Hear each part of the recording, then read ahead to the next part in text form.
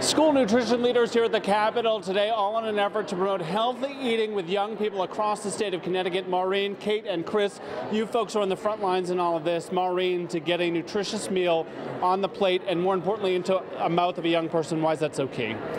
Just important to have children eating healthy food, fresh fruits, fresh vegetables from our local farmers. Keith, I think it's a win-win. Children who are not hungry are going to learn better in school. And Kate, if we tap into the news of the day recently, the legislature approving meals at no charge to kids, at least temporarily. How has that been a game changer in the work that you try to do every day? More kids are getting meals. They learn better when they're nourished properly.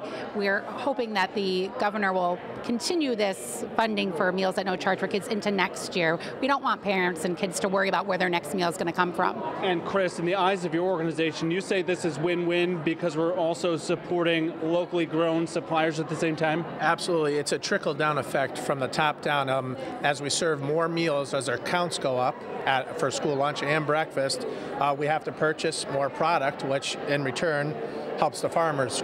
So it's an absolute win-win. All right, appreciate your time. Know that this is a topic that parents and grandparents are watching very closely. We are Connecticut's news station.